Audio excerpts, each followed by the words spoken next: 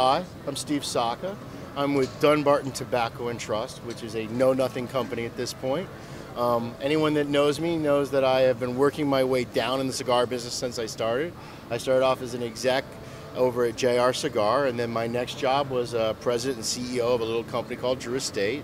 And about 2 years ago, I decided that I wanted to kind of go out and do something on my own, and we worked out a deal, and they paid me off, and I couldn't do anything for 2 years.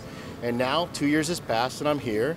So I'm launching a very small little family-run business to make cigars that I just personally love to smoke, that I believe in.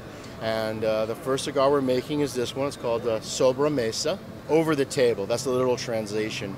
But what it actually is an idiom amongst the Latin culture for something that they do every day. It's normal to stay at the table, have a little cafe, smoke a little cigar, eat a little dessert, but mostly to spend 40, 50 minutes with your friends and your family just enjoying each other's company. You know, I'm a big believer in not trying to make a cigar that everybody likes. I think that's a disaster. When you make a cigar that everybody likes, you've ultimately made a cigar that nobody loves. And what I would much rather do is make a cigar that somebody's going to say, wow, I really, really love that. You know, it's an Ecuador Habano, grade 1. Comes from La Meca, which is Oliva's best farm in Ecuador. It's kind of a dark rosado. Now, I know a lot of people are really big into Habano Ecuador, and they talk about how flavorful it is. I don't agree with them. For me, Habano Ecuador is a very pretty wrapper, but I'm a believer that the binder underneath actually has a lot more importance than typically in other blends, because so much of the binder flavor will show through. So in this particular cigar, I selected a binder from a very small farm. It's actually Vegos de Perros, okay, in Mexico, in the Matacapan region.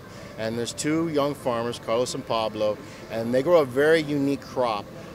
I think they grow it this way because they're broke, but what they do is they plant it late into the season so they don't have to irrigate the fields. So the crop is actually grown into the rain. Not good for a wrapper crop, but I wasn't interested in wrapper. I was interested in binder. And what you end up getting is you get a very, very sweet, sweet, sweet wrapper. And that's one of the characteristics of this particular blend.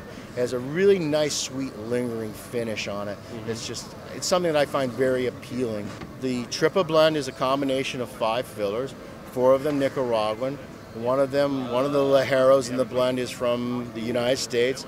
I select a crop of Pennsylvania Maduro broadleaf that I use. It's got a lot of body, but it also has got a nice round edge to it. And I think it's something that a lot of people who are really experienced smoking a lot of cigars, I think they're going to find a lot to appreciate in it.